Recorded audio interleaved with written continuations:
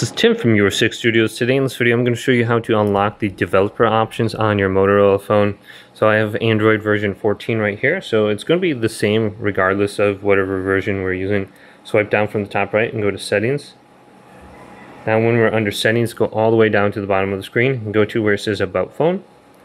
And then we're looking for something called build number under here. So it could be in a little bit different spot for you, but mine's way at the bottom. Just tap this 7 times. I'll unlock the developer mode.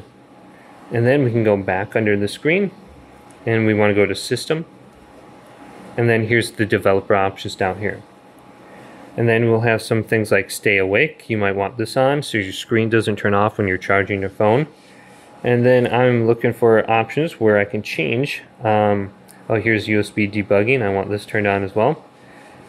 Change from charging to file transfer under input. So hopefully this video did indeed help you out. If it did, leave it a big thumbs up and subscribe to my channel down below.